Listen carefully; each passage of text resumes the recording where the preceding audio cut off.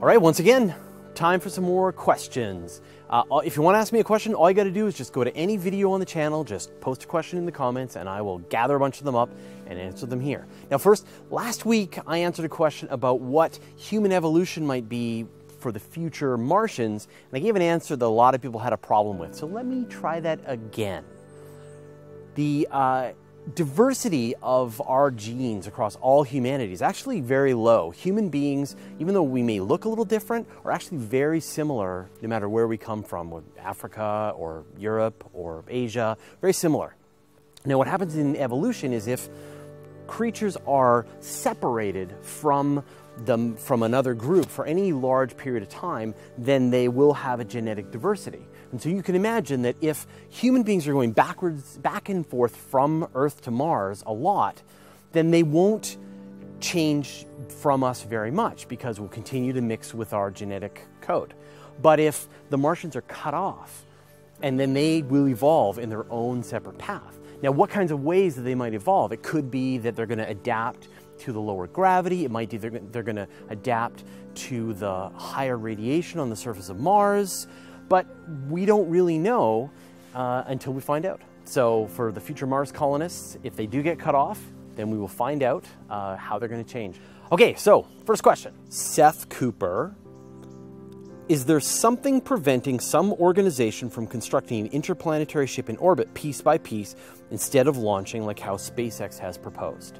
So I'm going to assume that Elon Musk has done the math, that SpaceX has done the math, that using this large booster and then it turns into the interplanetary transport ship that has the people on board and it goes straight to Mars is the most economical way to get the most humans from Earth to Mars. But there have definitely been some other proposals where you would construct a large spacecraft in orbit and then you would then take that spacecraft to Mars.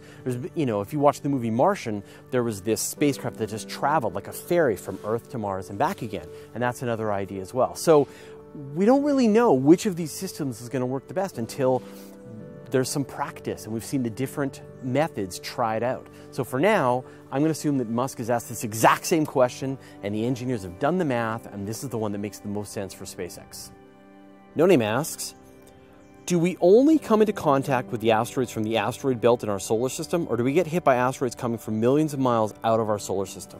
Yeah, so I hate to tell you this, but there is actually a vast cloud of asteroids which are very close to the Earth on very similar paths to the Earth's orbit, and they call these near-Earth objects. And one of NASA's priorities is to find all these near-Earth objects in space around us, try to map them, and try to figure out which of them in the future could cause some kind of problem to us, could, you know, cross paths with Earth and actually impact us. And as we've seen with Chelyabinsk and other things, these larger objects do crash into the Earth on a regular basis. So unfortunately, we are kind of in a cosmic shooting gallery. We do need to find out where these things are, and we need to minimize the chances that we're going to get hit by them. And if we find one that is on a trajectory with us, then we need to come up with some way to move it or destroy it. And unfortunately, we also get hit by objects that come from outside the area around the Earth. We get hit by comets, and there are asteroids that are on more elliptical orbits that can come out of nowhere and strike us. So it's both. We both get hit by the asteroids that are in very similar orbits to the Earth, and we also get hit by comets that are coming from far outside, out of nowhere, right straight down from the Oort cloud. So it's kind of the worst of both worlds. Ian Brandon Anderson, how would we deorbit the Earth to counteract the smaller sun? So this is based on a previous episode where I said that, you know, one of the solutions to extend the life of the sun would be to kind of tear it apart into a bunch of smaller suns. And so if you did have a smaller, cooler sun, you would want to move the Earth so that it is orbiting this smaller sun. And you do that by bringing asteroids in and having them get very close to the Earth and then pass away, and they would do, essentially, they would do like a gravitational slingshot maneuver. They would absorb some of the Earth's angular momentum, orbital velocity going around the sun, and it would cause the Earth's orbit to spiral inward. And if you did enough of those, you would eventually get the Earth very close to the sun. And or you can do the opposite, which is you can take asteroids, you can have them do a slingshot and speed up the Earth's orbit or raise its orbit so that it's further and further away from the sun, and you know, when the sun turns into a red giant, you'll be further away from the sun. Dylan T. Don't say Milkdromeda. Don't say Milkdromeda. Don't say Milkdromeda. Oh crap, he said it. So whenever I talk about the merger between the Milky Way and Andromeda, I'm going to call it Milkdromeda. And the reason is because our other options suck. What is it going to be? Milkomeda? I hate that. It has to be Milkdromeda. And the only way it'll be Milkdromeda is we just say it again and again and again. So I apologize in advance. I will always say Milkdromeda. I got to make it stick. CW8JWH, would the Earth-Moon system have similar Lagrange points as the Earth-Sun system, or would that work not due to the Moon being tidally locked to the Earth? Thanks. If you watch the video that I did on Lagrange points again, there are Lagrange points, 5 Lagrange points between every 2 gravitational objects. So the Earth and the Sun have the 5 Lagrange points, and the Moon and the Earth have their own 5 different Lagrange points. So yeah, absolutely, the Earth and the Moon have Lagrange points. Daniel Wheels. If there's life on one of these moons with suspected water under the ice sheets, what's the best way to get it back to Earth for study, or should we even do that? Of course, we don't know if there is actually life under the ice on Europa and Enceladus and Ganymede and all these icy worlds, but we really hope there is, because wherever we find water on Earth, we find life. So, how do we bring it back to Earth? Well, the really great thing is they've discovered these geysers, these cryovolcanic plumes that are blasting out of a couple of these worlds so far. And so the idea would be that you could fly a spacecraft through, collect samples, and then bring those back to the Earth and study them. And it would be very safe, because you wouldn't actually be going down to the moon and infecting it with our life. So actually this is great. And so Europa and Enceladus have done this great job to provide this. Now there are some missions off to Europa in the future. I'm not sure if any of them are actually going to try and sample the plumes, but now these plumes have been discovered, maybe that'll get added to the mission. So that's the best way. The next best way, we actually have to land on the surface and like drill down through the ice and send a submarine. That's going to be really hard, almost impossible. So let's hope that we can sample the life from the plumes. Ahmed Abtar, what will happen if you travel at the speed of light and then you hit something small like an asteroid 1/2 a millimeter wide and the ship is the size of an aircraft carrier? It can happen, right? Yeah, if you're traveling close to the speed of light, then you're going to be encountering all kinds of debris in space, and they're going to be moving at close to the speed of light. You're going to be smashing into them at close to the speed of light. Might as well be that it hit you at close to the speed of light, which is a speed that rocks and stuff just aren't going. So it will release an enormous amount of energy, a catastrophic amount of energy, which is one of the reasons why you really can't travel super fast when you're going from star to star. So this is one of the great risks about trying to make spacecraft go very quickly from star to star. Might be safer to just go more slowly. Rushwall. When we eventually start a colony on Mars, how will Martians mark their ages? Earth years? Mars years? My guess is both. So it's like those poor kids that are born on the leap years, right? And so they remember their normal years and then they remember their leap years. So they've got 2 different birthdays. They're not poor kids, they're lucky kids. They've got 2 different birthdays.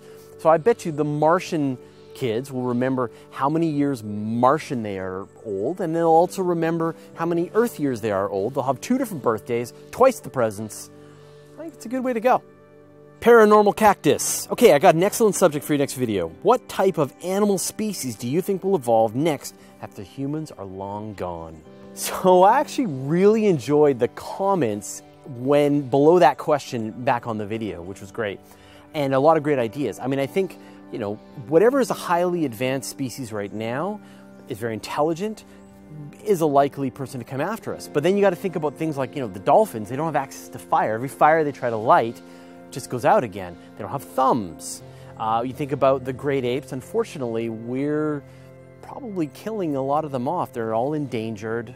So if we go, they would probably take them with us. No, I think the best animal that's next are octopuses. They have prehensile arms, they can climb out of the water, they can go wherever they want, they're really smart. I think they're the ones that we should probably pass the torch of technology to, is the octopuses. Also, probably not eat them as sushi anymore. They might remember. So, octopuses, next. And before you say it's octopi, Google it. It's octopuses. Hindos Gottenberg. Could Neumann probes work on an intergalactic scale, or is the space between galaxies too large? yeah, there's no reason to think why the von Neumann probes couldn't travel not just between star to star, but actually between galaxy to galaxy. You know, as long as the galaxies aren't moving away from each other at the speed of light, you could send a spacecraft from one galaxy to the next galaxy over. You might have to be able to get your probe going close to the speed of light. It might be really tough, but it should be possible. And so when people think about sort of the theoretical limits of exploration, it is the Hubble volume. What is the amount of galaxies that could be reached if you could travel up to pretty much the speed of light? And wherever that line is, whatever's within inside that volume, you could get there. And whatever's outside of it will forever be beyond our reach. So, DX Newtonton. As the universe is expanding, will the light that's been stretched into microwaves all around be eventually stretched even further into the weaker bands of the electromagnetic spectrum, so there's eventually little or no frequency at all? Yeah, so as space expands, the wavelengths of the photons stretch out. And this is why when we see the afterglow of the Big Bang, which was once in ultraviolet visible light, really energetic photons, we now see them way down below infrared into the microwave spectrum. And so you can imagine these photons just getting stretched further and further and further. And they'll eventually go down into the radio spectrum. And eventually there'll be these wavelengths that are gigantic, that could be, you know, light years across. But the photon is still there. It's just that its wavelength has just been stretched way, way out. And there's no reason to see why this would ever stop. They would never be detectable in the future, but they're still all going to be there. All the energy that was ever in the universe is all still here, just the universe is big and stretched apart. Silas G. Would a space elevator work on the moon? Isn't the moon locked? A space elevator would work great on Mars. Space elevator would work even better on the moon, where the gravity is even lower. And so the tensile strength of what you need to be able to have a space elevator work is even lower. The moon is locked to us for sure. And so what you would have to do is you would have to position your object somewhere around the Earth-Moon Lagrange point, which is that balance of gravity in between the Earth and the Moon. And then as long as you can keep it there, you could then take a space elevator down to the moon and then take a counterbalance up, and so the whole thing would be balanced. The moon is locked, and that's kind of a good thing, right? So the moon is always just facing directly towards the Earth. A Lagrange point around the moon would be a great way for us to lower stuff down to the moon, bring it back up, and is pretty feasible. We could build one with the technology that we have. And we've done a bunch of stories on Universe Today. There's some great articles out there about what a lunar space elevator would be like. It's a great idea. We should totally do it. Okay, well, thanks everyone for asking all those questions. As always, if I get the answers wrong, please feel free to let me know in the comments. I know you will. And I look forward to all the future questions next week.